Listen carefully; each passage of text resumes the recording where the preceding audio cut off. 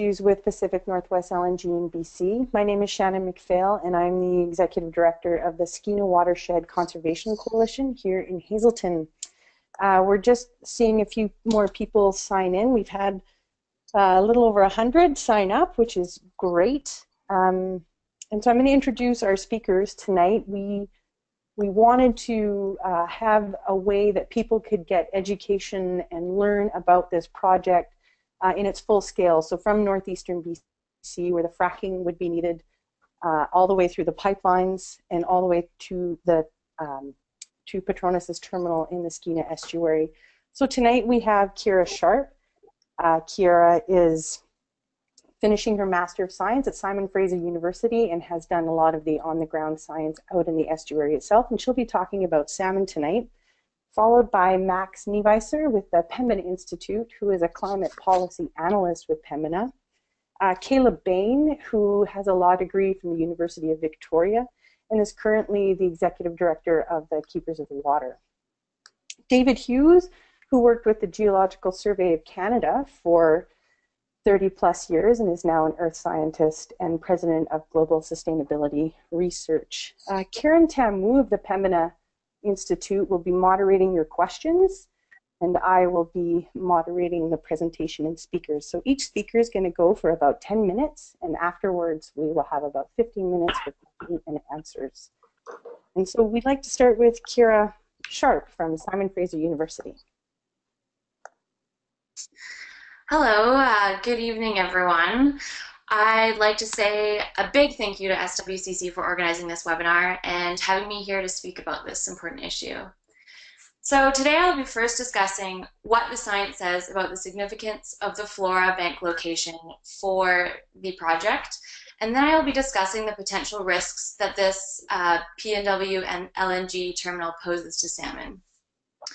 So the science that I'll be sharing with you today comes from a greater research team of which I'm fortunate to be a small part of. So we are a team of researchers that have been studying how, where, and why juvenile salmon use the estuary. We're based out of Prince Rupert, and our team is made up of researchers from the Loch Balam First Nation, Skeena Fisheries Commission, and Simon Fraser University. So here's the location of the Patronus terminal. Next slide, Stephen, if you could. The proposed terminal will be situated on Lilu Island with a large trestle bridge structure that runs parallel to the Flora Bank with a tanker berth at the end of it. So on the next slide, there is an aerial image showing the Flora Bank in question exposed at low tide. And just for some scale, the bank is around 2.5 to 3 kilometers long, so it's quite large. On this image, you can see the Skeena River emptying into the ocean on the right-hand side of the eelgrass bank, which you can see with the arrow I've put there. And as part of the salmon life cycle, Skeena juvenile salmon, which number about 100 to 200 million of them, each year swim downstream on their migration from the river out to the ocean, and they enter the estuary. Now, most of them enter the estuary here, right at the location of the proposed LNG terminal. So on the next slide, you'll see what Flora Bank looks like at a mid to high tide when the tides come up, when the fish and other aquatic organisms can come and use this habitat. You see the green eelgrass of the Flora Bank. It's marine vegetation, and it's critically important for juvenile salmon as they enter the estuary here, as it provides shelter from predators for these salmon during one of their most vulnerable life history stages. So over the last 4 years, our research program has learned a lot about salmon. And over that time, next slide, Stephen, we've hauled in over 600 purse seine nets across the Skeena estuary, and we've sampled over 100,000 juvenile salmon. So I'd like to share some of the key findings today from this program. Next slide. So after sampling and netting salmon in places all over the estuary, we found that we caught salmon in the thousands, time and time again, in this flora bank region where the project is proposed. It's really hard to explain how spectacular this really is. When you're out on a boat all day catching 10, 20, maybe 100 fish at a lot of these locations, and then you return to Flora Bank at high tide to catch thousands. It's really remarkable to see. And when we compared these salmon numbers to those caught at other regions in the Skeena estuary, we found that the Flora Bank area proposed for development contained 25 times more salmon than anywhere else. And we also found that these salmon were remaining in this area for weeks to months. So they aren't just swimming by on a highway on their way to the ocean. They're feeding and growing and using this habitat. So this is a really critical piece of information because it shows that salmon are using this habitat and that any damage or destruction to this place could affect their survival. So we also ran genetic testing on the juvenile salmon that we collected to determine what rivers they come from and who these salmon are. And what we found was that the Flora Bank estuary habitat in question supports over 50 populations of salmon across the Skeena watershed. Next slide. And this means that the small Flora Bank estuary habitat is supporting a vast watershed, which is about the size of Switzerland, which is incredible. And accordingly, these fish support fisheries from this watershed all across this watershed, and they have been traced back to over 11 First Nation territories. So this shows that the impacts from this Pacific NorthWest LNG terminal will spread from the estuary basically as far as salmon can swim. So next slide. Maybe go back a slide. Awesome, thank you. So we aren't the first people to discover how important Flora Bank is to salmon. For example, in 1972, provincial fisheries scientists found that this region is a habitat of critical importance for rearing juvenile salmon. Similar conclusions were found by researchers in 73, 75, and 81, all agreeing that Flora Bank was the worst option for development because of the greatest potential impact to fish. So now I've shared with you some of the scientific evidence available on why this region is so important for salmon. I would like to discuss some of the potential pathways of risk for this Pacific Northwest terminal. So there are many, and I only have time to discuss a few. So for example, one of the bigger ones is that this project would emit approximately 4,400 tons of nitrogen oxide and 200 tons of sulfur oxide every year into this atmosphere. So these are compounds that form acid rain. And we know from studies in the area that many lakes and rivers are vulnerable to acid rain and have very low capacity to neutralize acid. So this could lead to impacts for these freshwater ecosystems. Then there is the habitat alteration by dredging and blasting. In order to create the marine offloading facility on the north end of Lilu Island, they're estimating that they will have to remove 690,000 cubic meters of rock and sediment. So aside from the sheer destruction of this habitat, some of the sediment has high levels of buried dioxins and furans, which are compounds that came from an old pulp mill not currently operating in the area. And this is a serious concern because dredging and blasting these sediments would resuspend them into the food chain. And these compounds have been shown to cause feminization, which basically means that organisms that come into contact with them are no longer able to reproduce, which is pretty serious. Other potential impacts to marine life include induced stress and mortality from increased tanker traffic, light and noise from the facility itself and the ship's propellers, and many others. And these impacts could potentially affect salmon, but also a whole slew of other users of this estuary, like herring and smelt, porpoises, other marine mammals, and birds. And lastly, there is the risk of the 2.7-kilometer long trestle that is predicted to result in the complete loss of Flora Bank. So next slide, Stephen.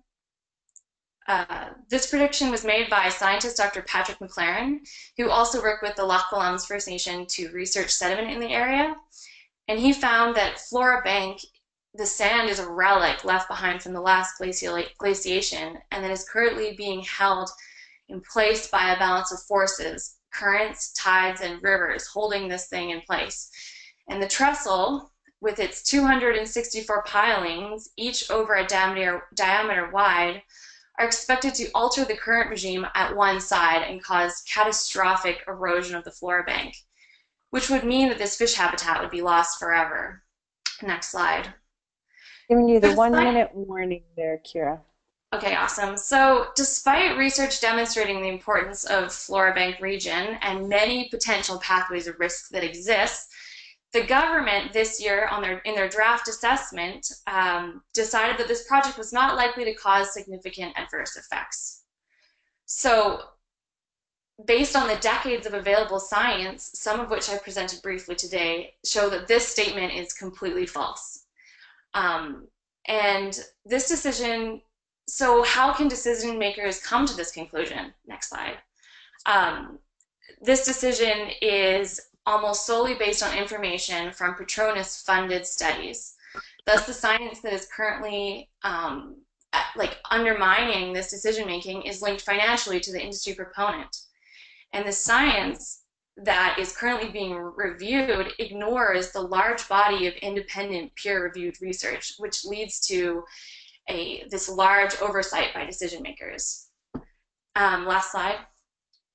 So when we really step back and review all the available science, not just the proponent-funded science, we can see that the science strongly says that this is a poor location for an industrial project, and that the Pacific NorthWest LNG poses severe risk to salmon from throughout the watershed, and ultimately the people and economies that rely on them. Thank you.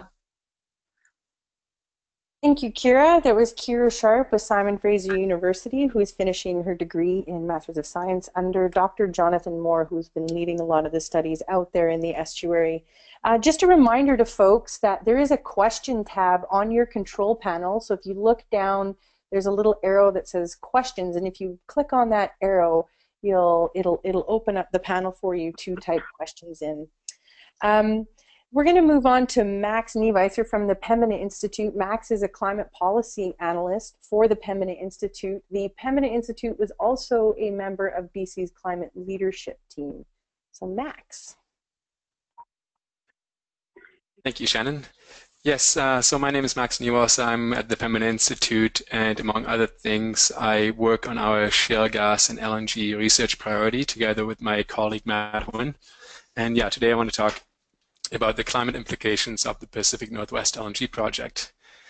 So I want to get right started and just talk about the scale of the project. So Pacific NorthWest LNG is planning on exporting 19.2 million tons of LNG per year from the port of Prince Rupert, with gas sourced almost entirely from northeastern BC, more precisely the shale gas and tight gas Montney region. According to the proponent, the terminal alone would emit around 4.9 million tons of emissions, and but those aren't just the only emissions associated with the project in BC. To get a full picture of the emissions in BC, you have to look also at associated upstream development, which includes all the drilling and processing and transportation of the gas. And when you include these, our initial analysis shows that around 60% of the GHG emissions come from the upstream and 40% from the downstream, from the terminal itself. And together, this project would actually be one of the largest single industrial sources of carbon pollution in all of Canada. Since that original analysis, BC's government actually came up with a new climate plan and announced some new policies that regulate emissions from upstream development, including methane management and electrification. And we included this in our new analysis, an updated analysis, and still found that including these new policies, the project would still emit around 9 million tons of CO2 per year and would still be one of the largest single industrial sources of emissions in the country. So I want to now put this into context of BC's climate targets. BC has two official climate targets, one for 2020 and one for 2050. And the 2020 target is not very relevant because the project will likely not be operating, and the province is likely going to miss it anyways. But the 2050 project is actually very relevant because projects, industrial infrastructure projects of this size operated for a long time, and this project will likely operate well past the middle of the century. And BC's legislated 2050 target is an 80% reduction below 2007 levels, which allows for 13 million tons of emissions. Our analysis shows that PNW LNG would emit around 9 million tons by 2030, which would increase to around 10 million tons by 2050 as the wells get less efficient over time. Now this accounts for roughly 75 to 80% of emissions from this single project of the total allowable in BC for that time, which means that the rest of the province would only be able to emit around 3 million tons, which is essentially impossible. So from that, we have to conclude that if built, PNW LNG will make it essentially impossible for BC to achieve its climate targets, and that there's an inherent disconnect between trying to build this project and being sincere about achieving our climate targets. Next slide, please. Now I want to quickly talk about what's being done to minimize the emissions from the project. As some of you may be aware, the BC government actually has an LNG benchmark, which we call the cleanest LNG in the world, and this benchmark is a level of 0.16 tons of CO2 per ton of LNG produced. And that's actually quite an ambitious benchmark. It's sort of in line with some of the most efficient operations out there in the world, and certainly more efficient than some of the legacy infrastructure and LNG terminals in Qatar, for example. However, a loophole in the regulation doesn't actually require proponents to meet this benchmark. Instead of complying with the benchmark, they can comply by buying offsets, for example, for the emissions that exceed the benchmark, or paying into a technology fund. Now, according to the proponent, they want to export 19.2 million tons with emissions of 4.9 million tons at the terminal, which gives a carbon intensity of around 0.26 tons of CO2 per ton of LNG produced, which is significantly above the LNG benchmark. And it's not that you cannot achieve this LNG benchmark with currently available technology, as the two other most advanced LNG project proposals show in BC, which is LNG Canada and the Woodfibre project. The closest example probably is LNG Canada, which is a project of similar size, backed by Shell with a similar timescale, located just 100 kilometers or so away in Kitimat. And LNG Canada plans to achieve an emission intensity of just 0.15 tons of CO2, according to our analysis, or around 41% better than what PNW LNG is proposing. And they're achieving this by, instead of relying entirely on natural gas, or almost entirely on natural gas, such as PNW LNG, LNG Canada is still relying on natural gas to drive their turbines, but is planning to use the waste heat more effectively, and is using renewable electricity to power a lot of the auxiliary operations associated with the plant. Now, Shell has determined that these technologies are readily available and commercially viable at the current stage. Another example is the Woodfibre LNG project, which is a smaller project proposed for the Howe Sound close to Squamish. And now this project is planning to rely entirely on electric drives and achieve an emission intensity of around 0.05 tons of CO2 per ton of LNG, or around 80% better than what PNW LNG is proposing.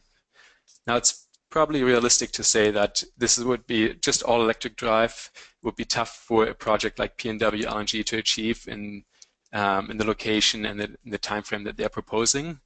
But one can easily imagine an alternate scenario where PNW LNG would use readily available commercial technologies to lower the emissions, including, for example, a scenario where phase one of the project would achieve an emission intensity similar or equal to that of LNG Canada of 0.15 tons, and then later on for phase two of the project achieve the emission intensity of Woodfibre LNG, giving some time to develop the necessary electric infrastructure around it. Now, this would limit emissions from the project to around 2.3 million tons, according to our analysis, which is more than 50% better than what the proponent is currently proposing. Again, that's with readily available commercially viable technology that's available today. And also I'd like to emphasize that there's really no reason not to do that, or not to be able to do that, because PNW LNG is located close to existing electric infrastructure, and according to BC Hydro's latest resource options map, there's actually really good renewable energy potential close to Prince Rupert. Next slide, please. Unfortunately, it looks like the province has given up on pushing for sort of best in class or even just better in class performance, and that can be seen by looking at the project development agreement that PNW LNG and the province signed last year. This project development agreement, or PDA, actually prohibits the strengthening of the Greenhouse Gas Industrial Reporting and Control Act, which is the main act controlling LNG terminal emissions, for over 25 years. And if the province decides to actually increase some of the stringencies in this act, it would actually have to compensate the proponent for the extra cost incurred. This essentially locks in subpar environmental performance for the next 25 years. Now, I'd just like to emphasize that the federal government is actually not bound by this act, and when they decide on this project, which is on their plate, and they require better performance, then that is to fill a vacuum for lack of leadership from the provincial government. And lastly, I'd like to just finish off by quickly mentioning the international context piece, because it's often argued that LNG from BC can actually reduce global emissions by offsetting coal plants in Asia, for example. I'd just like to say that we would argue that each jurisdiction is responsible for meeting its own emission targets, including BC. And I'd like to re-emphasize that the literature and the science out there shows that introducing more fossil fuels into the global energy mix, including natural gas, is not consistent with limiting climate change to 2 degrees Celsius, and as such cannot be seen as a climate solution. And with that, I'd like to say thank you, and we'll pass it on to the next presenter. Thank you, Max. Again, Max is with the Pembina Institute and is a climate policy analyst, and the Pembina Institute is a member of the BC Climate Leadership Team appointed by Premier Christy Clark. Next, we have Caleb Bain, who is from Northeast BC, the West Moberly First Nation. He is the Executive Director of the Keeper of the Waters Society. He also has a law degree from the University of Victoria. He is featured in the film Fractured Land, which addresses a lot of the issues that we're talking about today. And he's also on his way overseas tomorrow to speak about these issues as well, and we're grateful to have him here. Caleb. Hi, everybody. My name is Caleb Bain. I'm Etcho Dene and Deniza. Oh my goodness, look at that picture. And I have really awesome tattoos, and I also acknowledge my presence on unceded Coast Salish territory right now. To begin, first of all, I have a slight issue with the ways in which we engage major resource development. Most of the people on this webinar are going to be familiar and amenable to engaging against these developments. Some of the people on this webinar are going to be industry insiders, or people either hired by the RCMP or CSIS or the corporations to monitor activities related. And then, you know, there's a small amount of people who are just interested and eager to learn. So I wanted to flag that issue because looking at what's happening in Standing Rock right now and some of the developments on this project in particular this week, and some of the stuff that myself and others are doing up in northeastern BC, which is, you know, the source for all of this LNG, indicates that as a movement and as a society, we really need to get beyond our methods of engagement, you know. And Max, you mentioned, you know, the Fed government is going to have, isn't bound by the PDA issue. But what we've seen in northeastern BC is cowardice on the part of the federal government, despite their promises to renew the relationship with Indigenous people, and that's proven out by their approval of the Site C project. And that's kind of a segue into my first point about the issues with Pacific Northwest, number one is I come from the feedstock, right? I come from the sacrifice zone. And for those of you who haven't been up there, you wouldn't know this, but that territory is massively impacted by development. We have all kinds of industries. The Suzuki Foundation has done good work on this. The Blueberry River First Nation is bringing a case, the first case of its kind, arguing cumulative impacts are non-compliant with the treaty obligations of the Crown. And for me, I'm no longer the lands director for West Moberly First Nation. I resigned a couple months ago, but my work before law school and after was all frontline consultation work. And in our territory, we've had 60 years of development and all kinds, hydroelectric, coal, wind, etc. And so this project is intrinsically reliant upon massive destruction upstream. And that's a territory that by any analysis has been massively impacted, and likely the Crown has disrespected its obligations towards Indigenous people. And my personal view, and I think this is increasingly being supported by research and literature on the issue, is that there's fairly significant health impacts and risks associated with fracking and other issues like that, development, oil and gas development, industrial development, that are putting, the lives and health of the people in that region, and also the non-human beings up there, the four-legged ones, the winged ones, the finned ones. And so Pacific Northwest, is one of a number of LNG plants. It's not like my territory has to worry about just one type of development or one particular project, but we are going to have to suffer.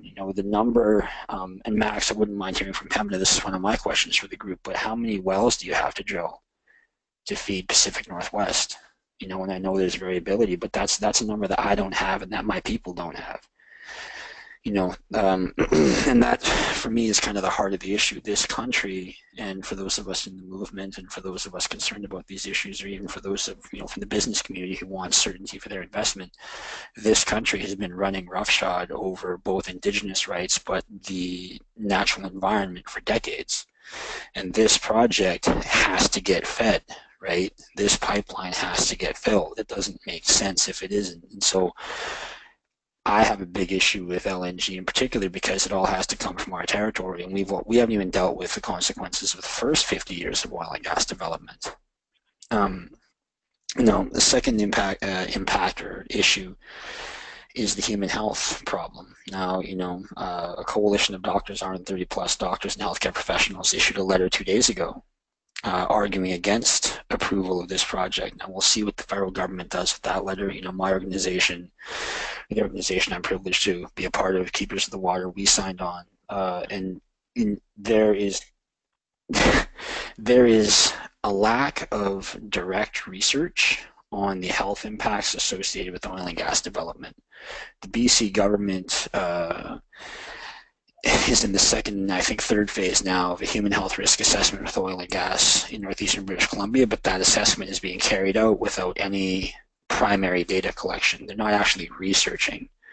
They're not taking samples from people. They're just looking at desktop research and relying upon the complexity of science and the inability of most people to really dig into what a report and their conclusions are and look at the methodologies of research to support their conclusions. So, one issue that myself and a team from Montreal just started working on this week was Indigenous women's reproductive health in fracking zones. And so one of the problems with Pacific Northwest LNG and also with most types of resource development, but particularly fracking, is the high probability that there is reproductive harm and other types of harms associated that just have a long latency period. So Indigenous people who live close to these wells, who eat food and traditional diet from areas around these wells and these pipelines and these roads, these sumps, these pits, these flare stacks, they're the ones who we're going to look at in 20 years and be like, oh wow, well that's weird, you have a lot of cancer, or like in my case, you have a major cleft lip and palate and a birth defect that cost me 18 surgeries in 18 years. And to me, that's profoundly unjust. And that relates, you can kind of extrapolate from that likely injustice that's being perpetrated on my territory and my people as the feedstock source for this project, that has a parallel, and that's the erosion of treaty and Aboriginal rights. So not only did the Crown promise my people a great deal, a great number of things in return for peace and friendship, they also, fail to protect us physically. And that kind of double whammy, when you combine it with the cumulative impact issue, really illustrates sort of one of the great injustices of our time, in my opinion, which is like how easily you can run roughshod over populations who don't have the sophistication and access to power, access to the regulatory process, access to courts, access to scientists. On the treaty issue as well, I mentioned the cumulative impacts problem.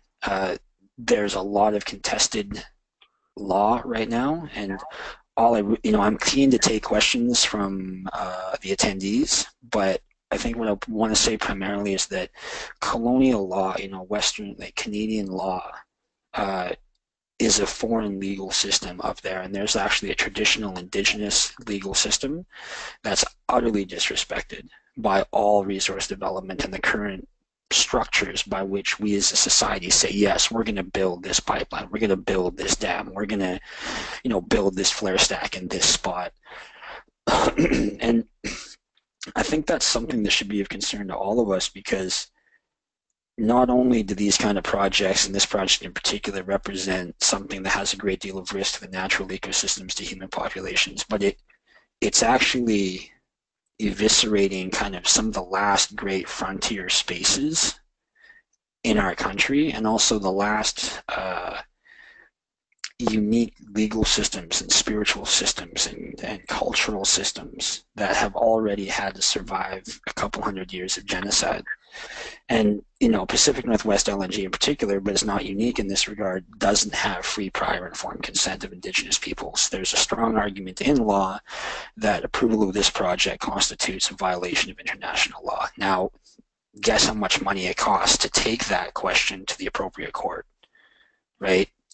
The nations up in the Northeast, in the Northeast, we have to not spend money on elder care. We have to not send our kids to university. We have to not buy the means to purify our contaminated water on reserve, because we're busy trying to make the Western BS legal system progress to the point where it recognizes how deeply it's disrespected Indigenous people and the land and the very principles they claim to uphold in the form of the fiduciary doctrine and the honor of the Crown.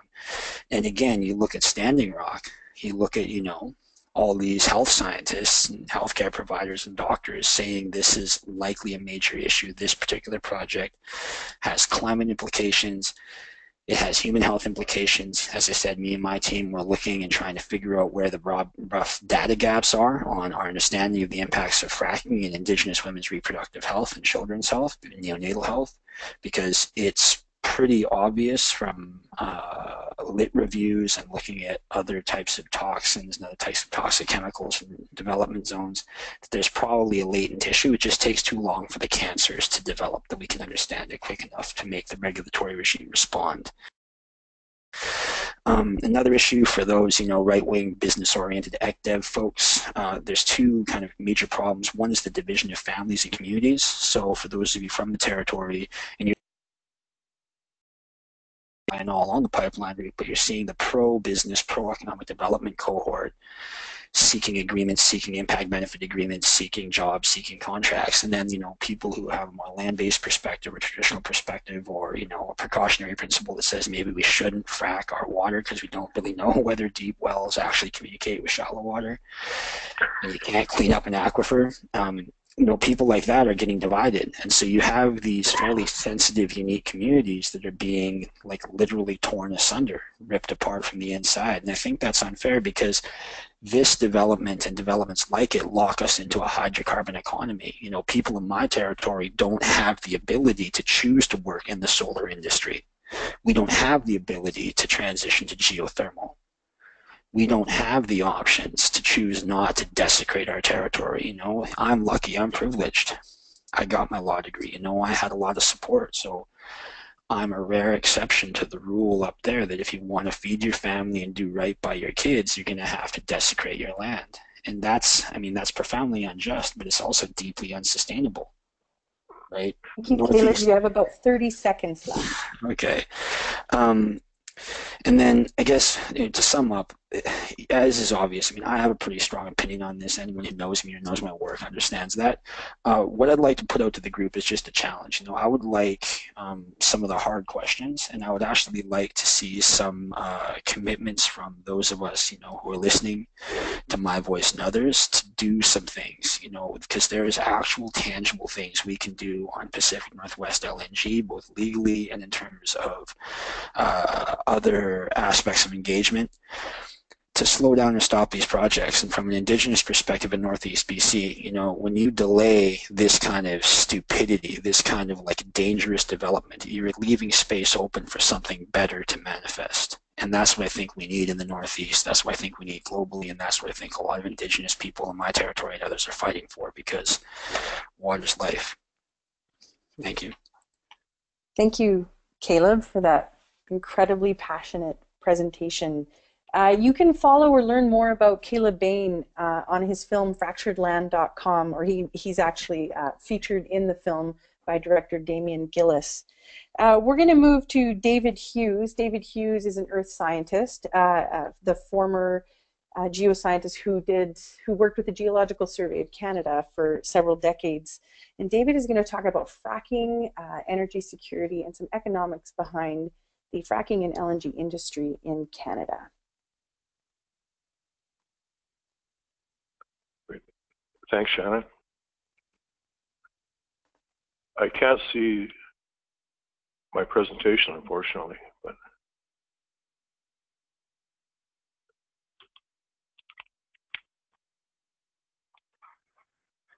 David, if you have your presentation up with you there, what you could do is tell Stephen next slide and sort of follow with it. David had a bit of an altercation last night when lightning took out his internet. So he's calling in and presenting by phone and can't actually see what's being presented, one of the realities of more rural living.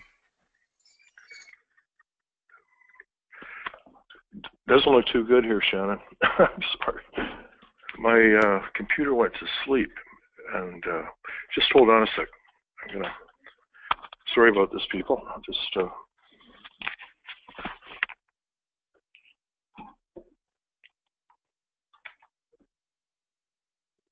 Okay, so while David's dealing with his glitches, we just wanted to let you know that this presentation is being recorded, and we will have it online available for you in a couple of days. And if you have any questions for the presenters, there is the question box on your control panel, and please send us questions, and we'll have the different presenters answer them to the best of their ability.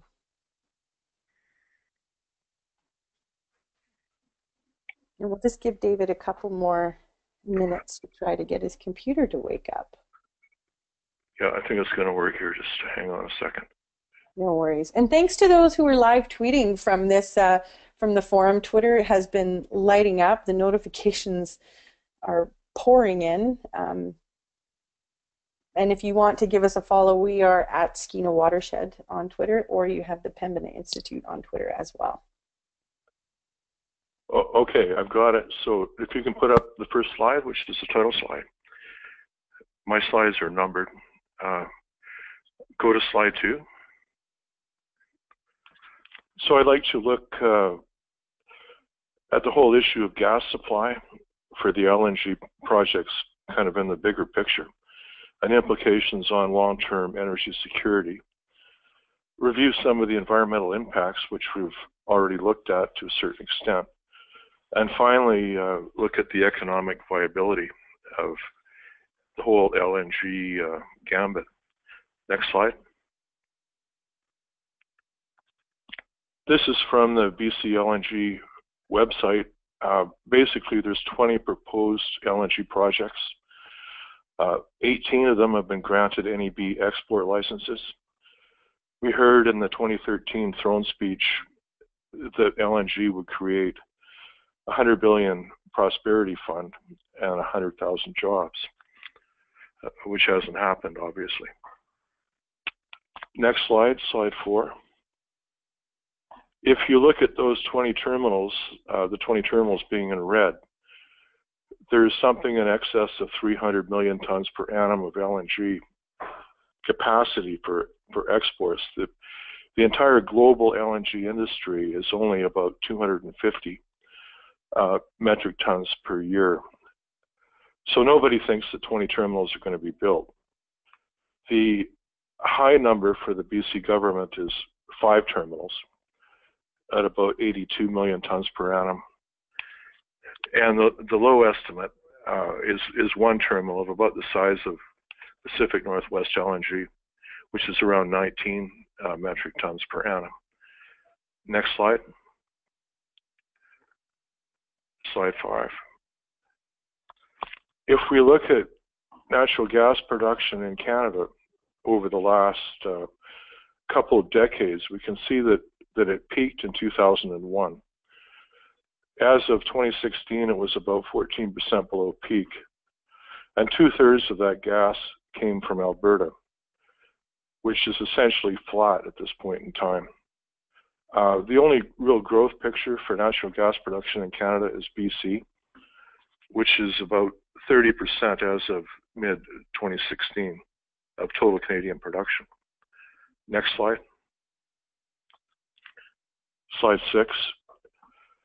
The National Energy Board produced a new energy futures report for Canada last January, and this is their projection to 2040 for gas production in Canada by province. And you can see that really Alberta is flat, which has historically been most of the gas production. And NEB is projecting a renaissance, a strong growth in Canadian gas production, but virtually all of that growth is coming from BC. So they're expecting BC to nearly double its gas production by 2040, when it will be close to half of Canadian production. Next slide. Slide 7. If we look at the NEB projection by use, we can see Canadian demand for gas growing sharply. NEB had enough gas production in this forecast for 1 LNG terminal, the size of Pacific NorthWest. Land exports to the U.S. mainly are projected to decline to almost nothing, because the shale gas picture in the U.S. has caused a lot of production growth down there and less need for imports. Next slide. Slide 8. If you look at those different scenarios that I showed you on the amount of gas needed for these LNG projects, you can see that if we have 1 LNG project, the green line, basically we run out of supply by about 2040. If we go to 5 LNG projects, which is the red line at the bottom, we'll be short about 75 trillion cubic feet of gas by 2040, according to the NEB projection. Next slide, slide 9. So if we really wanted to build the BC government's high case, 5 terminals in total, we'd be looking at a massive ramp up in gas production from Northeast BC. And by 2040, 47% of all of Canada's gas production would be exported as LNG. Next slide. Slide 10. This is an estimate of marketable gas resources in BC by formation and by gas type. In essence, horizontal drilling combined with hydraulic fracturing or fracking has opened up a lot of gas resources in BC, but 84% of those resources are contained within 2 formations. The Montney, which is really a tight gas / shale gas play, and the Horn River. Conventional gas, the gas that we used to get out of Northeast BC, is only 6% of marketable gas resources. Next slide. Slide 11. basically shows you the distribution of the gas resources in northeast BC, mainly Montney, but also the Horn River. Some much lesser explored resources in the Liard Basin and Cordova and Bayman. Next slide, slide 12. If you look at what's happened with BC gas production over the last 30 years, you can see that all plays except for the Montney and Horn River are in decline. So two plays are now producing 64% of BC gas, and they're the only option for growth. Next slide. If we look at technology, how that gas is being produced, the combination of horizontal drilling and hydraulic fracturing, as I mentioned, has opened up a lot of new supply, and it's really the only game in town. As of 2015, 82% of BC's gas came from horizontal wells. So the supply for the Petronas facilities is going to come from fracking. There's no question about that. Next slide, slide 14.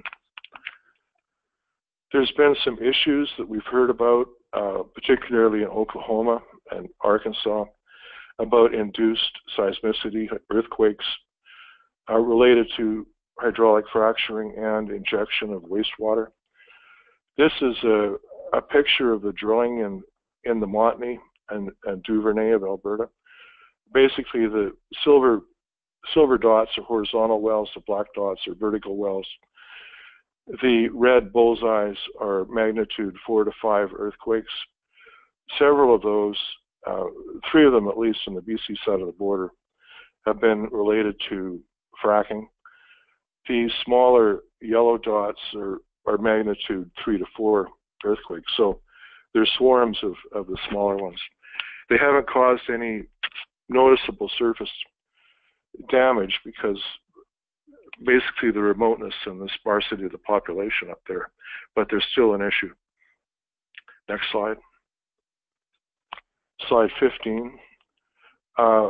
Basically, this is a determination of the amount of land disturbance that you would have to have.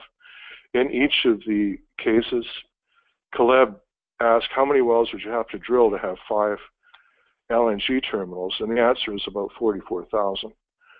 To put that in perspective, there's been about 25,000 wells drilled since the 50s in total in Northeast BC. So we're going to be massively increasing the footprint. If you look at the right-hand side, the no terminal case, we're still going to need gas. We're still going to be drilling a lot of wells. So, oil and gas exploration is not going to go away. It's just a question of scale. Next slide, slide 16. This was alluded to by Max in terms of the greenhouse gas impacts of LNG. One of the big selling points of the BC government is displacing coal plants in China and cleaning up the environment. But in fact, if you look at the methane emissions in the whole supply chain, methane is a much more potent greenhouse gas than CO2 over a short period of time. On a 20-year basis, LNG, if you include the full life cycle emissions, is 27% worse than coal. On a 100-year time frame, it's a little bit better. But the question is, you're going to have to wait for 50 years for an improvement. So is this really a way to reduce global atmospheric greenhouse gas emissions? Next slide. I did a study looking at the implications of the Paris Agreement, which was signed in December, basically committing to a 30% reduction in greenhouse gas emissions below 2005 levels by 2030. If you look at the new plan in Alberta to cap the oil sands emissions at 100 megatons per year, and you build one large LNG facility like Pacific NorthWest, this is what it looks like. We we grow the oil and gas sector from about 26% today to 45% of Canada's emissions in 2030. And that means the rest of the economy has to contract by 47% from 2014 levels, which is going to be difficult, if not impossible. Next slide, slide 18. BC's carbon tax has been talked about a lot, and Trudeau has basically announced the possibility of a national carbon tax. But if you look at what that tax actually did, it was announced in 2008 by Premier Campbell. It brought down emissions by about 0.9% over a period of 7 years. So the results of that tax haven't been spectacular, to say the least. One wonders how high a price you'd have to put on carbon to make significant inroads. Next slide. Max also alluded to this. This is the emissions estimates of the Pacific NorthWest LNG from the draft Canadian Environmental Assessment Agency report released last February. So the LNG facility itself, about 5.3 megatons per year. Upstream production, 6.5 to 8.7. So if you put that together, that's around 20% of BC's annual emissions as of 2014, which is the most recent year that we have data for. Next slide, slide 20. This basically projects out to 2030, assuming that BC will have to meet the Paris Agreement targets, to 30% below 2005 levels. And you can see what the impact of Pacific NorthWest LNG would be.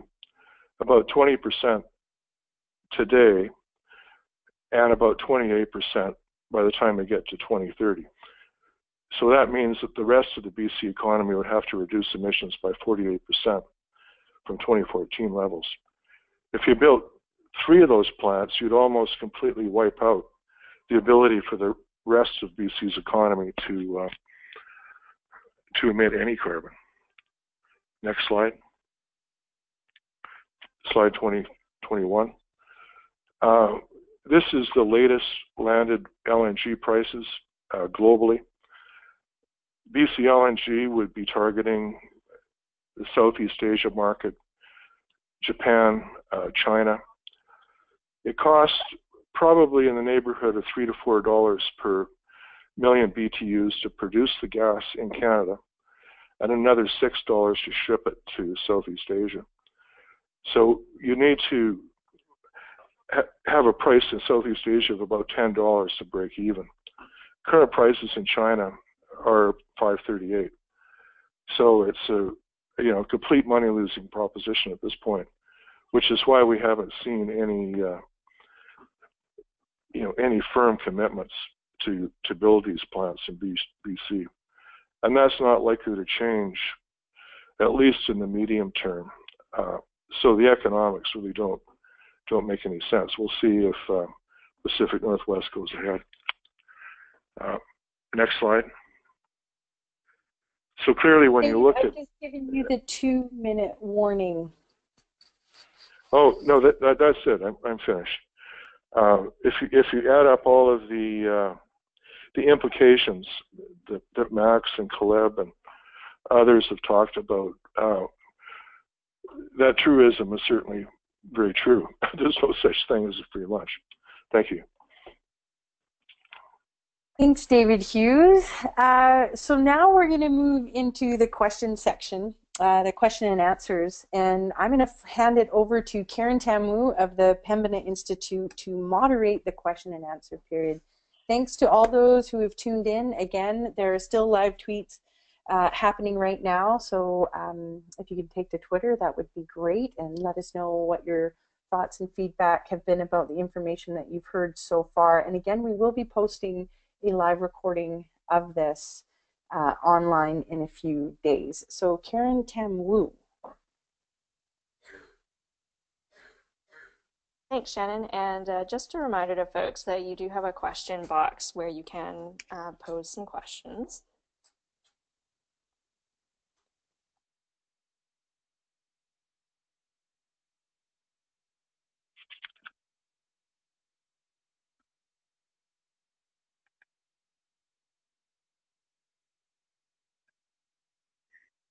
So I have a question from one of the audience members that heard that one of Petronas's first acts was to ask for Canadian chartered banks to loan them $15 billion.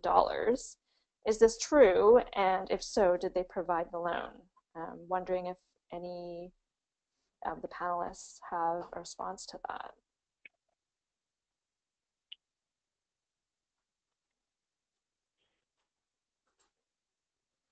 And when it comes to the way that Petronas would or wouldn't achieve investment money, I don't know that that's an area of expertise that any of our panelists would have looked into. But it's a very good question, and if you have the ability, I think you should tweet that question as well.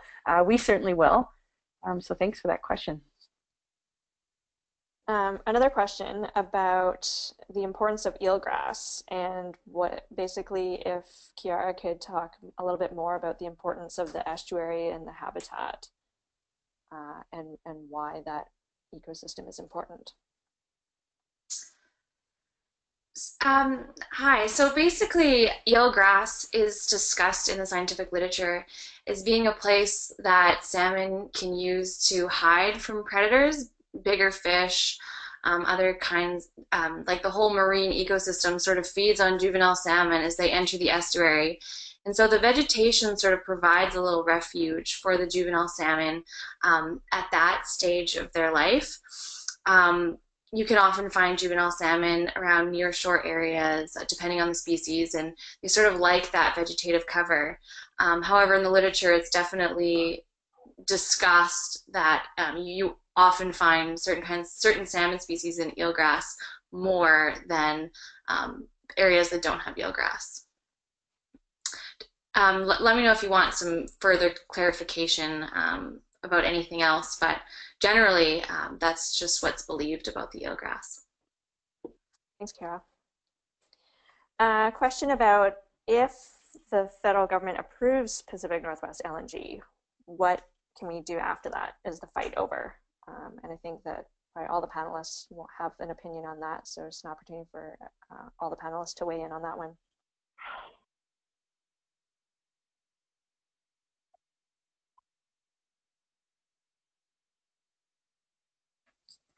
Okay, no one's speaking up, so this is Caleb speaking. You know, what we've seen in Northeast BC is federal approval, and then, as I mentioned in my comments, it's up to the nations to then seek judicial review under, you know, violations of consultation law, basically. Generally, there's some other, you know, technical ways to go after a decision, but we have the legal option, which, you know, a judicial review costs, you know, even a statement of claim will cost you 50,000 20,000, taking it all the way through to first round of hearings, maybe 100,000 120,000, all the way to the Supreme Court, a couple million.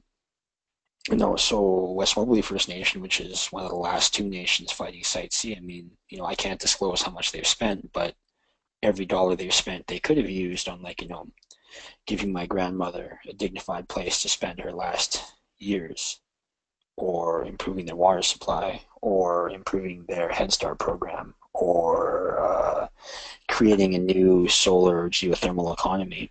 And the first thing you can do as a nation, because we have standing to kind of appeal these kind of issues, is engage in the law. But the problem is the nations are the ones, especially up there, and also in unceded territories. And I think this would apply as well to those nations down at the other end of the pipeline.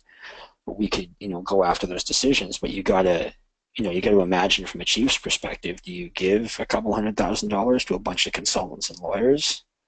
Because we haven't actually stopped any projects in court, really. I mean, we'll see what happens at Enbridge, but a related issue is you realize that, you know, if you get the LNG plant, you get the pipeline, and the pipeline is a corridor.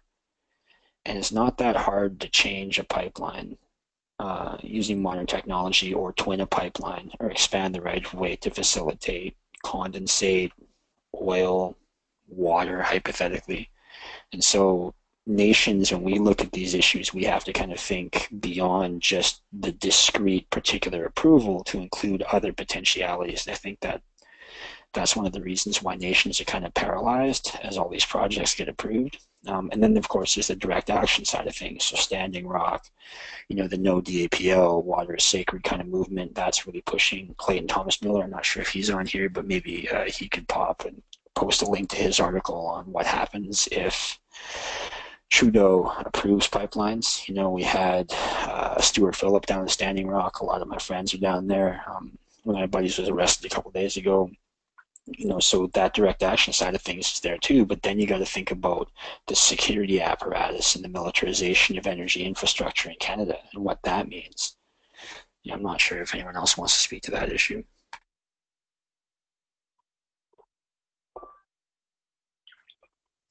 Well, when it comes to other things that you can do, if for some reason that the federal government does decide to approve this project, is it over? And the short answer is absolutely not. There are several different avenues that people can take, both First Nations and community. One is the possibility of litigation, like Caleb mentioned, through either judicial review and questioning how the decisions were made. One of the things that are very clear is that the independent peer-reviewed science resoundingly says that this project is a terrible idea. So the common sense and science-based decision-making comes to one conclusion. And so if that isn't the conclusion, then that will be certainly something that can be reviewed in the courts. Other options, there are lots of people on the front lines who are actively dealing with this right now. Kayla mentioned things that are happening down at Standing Rock, and there are also things that are happening in British Columbia right now, where people are engaging in different types of acts of civil disobedience, for example, because they have been frustrated participating in the system and haven't seen the results that they felt were fair. So you have the people on Lulu Island, where the Petronas PNW fracked gas facility is proposed. People from the community of Lac-Olams are now occupying their traditional territory there. There is the House of Lukadziwas, Maddie Lee, on Gitxsan territory, who is actively occupying their traditional territory there, which also covers 32.1 kilometers of the Trans-Canada pipeline that would take the fracked gas from Northeast BC to the Pacific NorthWest LNG terminal. So you can support those kinds of actions, and at the end of this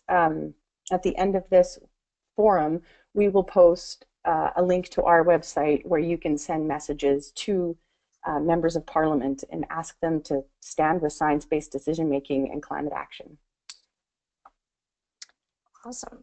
So just so folks know, we do have quite a few questions coming up, and that's great. So we originally had planned to wrap this forum up at 8, but the speakers have agreed to go a few more minutes longer so we can try and get through as many questions as possible. So I have a couple of questions here related to the federal government's role that I'm going to try and tie together, and hopefully that makes sense. The first question is that it was pointed out that the federal government isn't bound by the project development agreement. So they could increase the standards to be met, but then does that mean BC would have to pay compensation? Because it seems like a surprising gap for Petronas to leave. And then secondly, it was mentioned that the federal government could overrule the 25-year carbon tax shield for PNW LNG. What would it take for government to take action on that? So it's Max here. I could take a stab at the first question. I might have to ask for a repeat of the second question.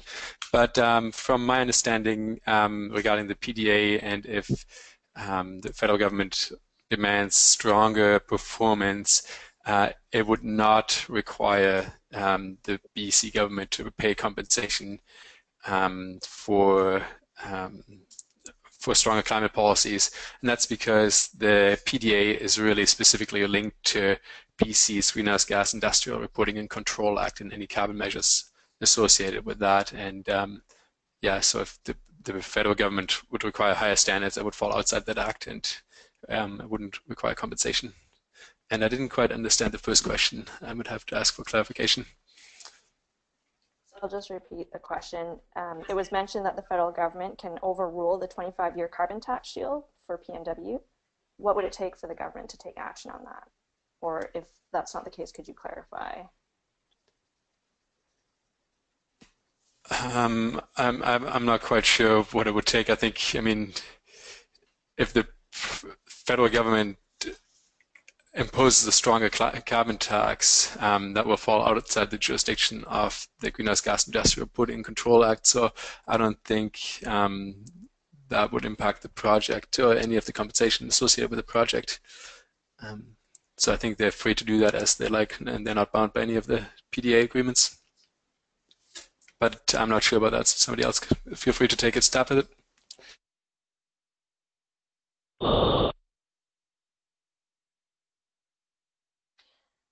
Okay, in the meantime, I have another question. If we have 4 land-based export facilities proposed for the Prince Rupert area and approximately 5 floating facilities, all this area is biodiverse, ecologically sensitive, and if PNW is built, it will wipe out our entire ecosystem. Will they be using the life in the water as almost as carbon credits to offset the emissions? So a question around how are these projects looking to use carbon offsets?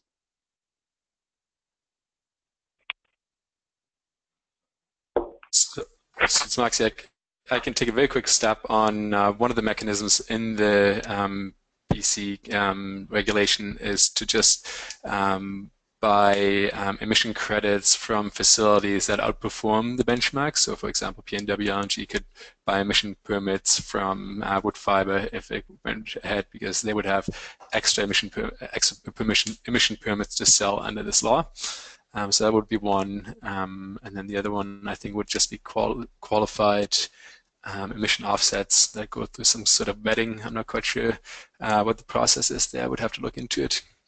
And then the last option would be to pay into a technology fund for about $25 a ton. But one last quick thing to note is that there's actually also an environmental performance credit that actually rebates between half and all of the amount that proponents would have to pay if they come close to but don't quite meet the benchmark. So there's that as well.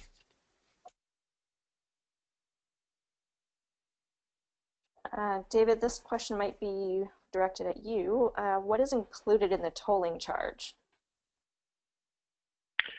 Sorry, what was that? What is included in the tolling charge?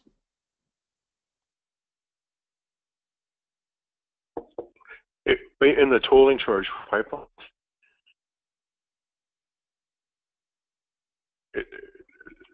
Is that what you said? Sorry?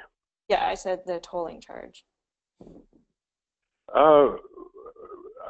Basically, A to B transportation, in terms of pipelines. If you're looking at the emissions that come out of that,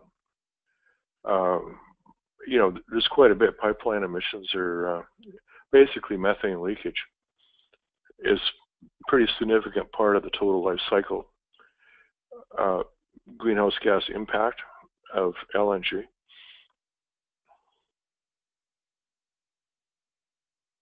Okay, thanks. Caleb, a question for you around impact benefit agreements and how you mentioned that IBAs and economic development initiatives often divide communities. In your experience, have you seen benefits from IBAs and economic development initiatives trickle down and actually being realized by members of the communities? Okay, well, I'm no longer a lawyer, so I can't technically get disbarred, but I can make my future real hard.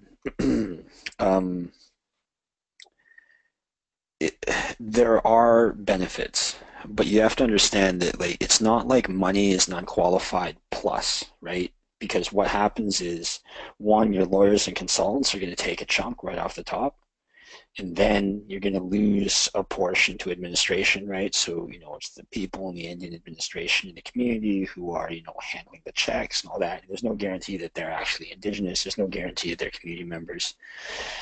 And then you have to filter those benefits through whichever apparatus you have in the community, like aging, crumbling, decrepit infrastructure to actually see some benefit for the community. And then the final issue is, if your vision of Indigenous economic development is driving a tractor or a cat through a river, if that's what you think 2016 should be, you have an emaciated, simplistic, ignorant understanding of the realities of the 21st century, in my opinion. So yes, I've seen all kinds of benefits. I've seen consultants and lawyers get rich. I've seen, chiefs who I think perhaps travel a bit too much and stay in pretty nice hotels, who eat pretty good, versus, kids in the community who maybe don't get those opportunities.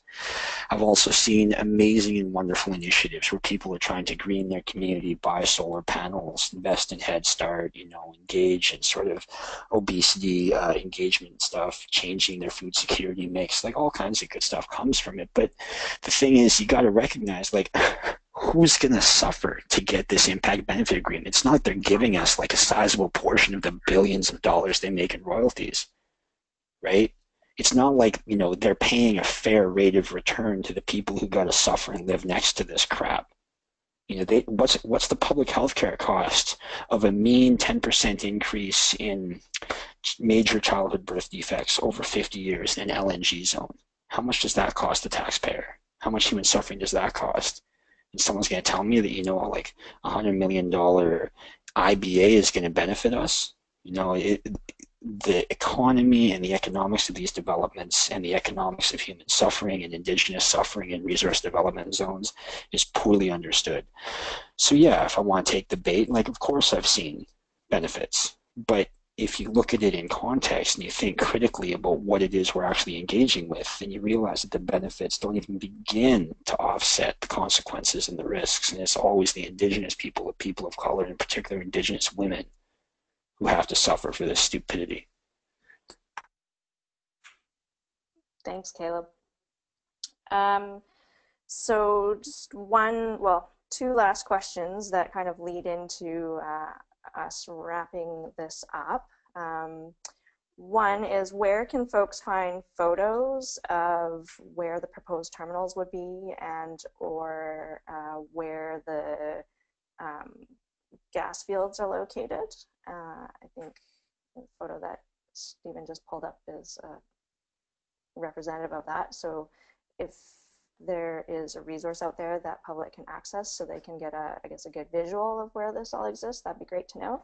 And then lastly, there's been a few hints that we need to take action. So what is it that we should do?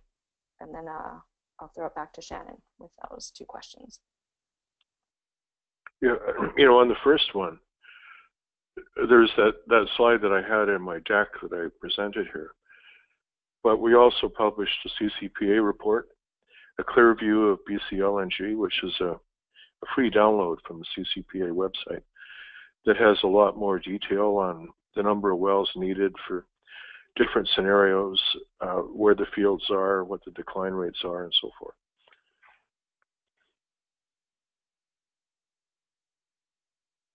Great, thanks, David. And then Shannon, what should people do tonight and after tonight? Thanks, Karen. Well, thanks everyone for joining. We did go 15 minutes over time, so thanks to those who have stayed on, and a big special thanks to our presenters. These are people who are incredibly busy, who are doing active science, organizing, policy analysis every day. And thanks to everybody who has tuned in and tweeted live from this forum. You can go to skeenawatershed.com, and we have two sort of actions on there. Right on the main page, there's a big take action link that will allow you to send a message that you can edit and put in your own concerns from things that you've heard tonight. And those will go to cabinet ministers and Justin Trudeau himself, because they are the ones who are going to be making this decision prior to October 2nd. Is the latest news that we're hearing. And also on the right-hand side, you'll see a link to support people who are on the front line. So there are a number of groups and organizations who are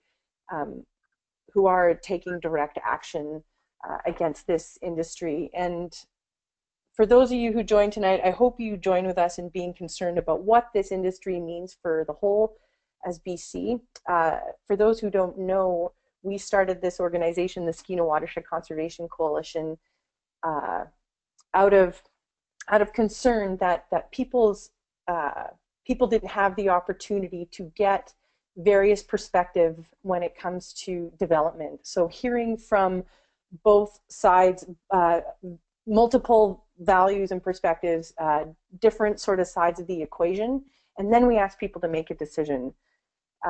So people have heard extensively from Petronas, from TransCanada, from the BC government, and we haven't been able to compete with the millions of dollars that are driving these PR campaigns. And all we can do is bring forth science and facts and add up mathematical equations. And in this case, it doesn't seem that the math adds up. So thanks everybody for joining tonight.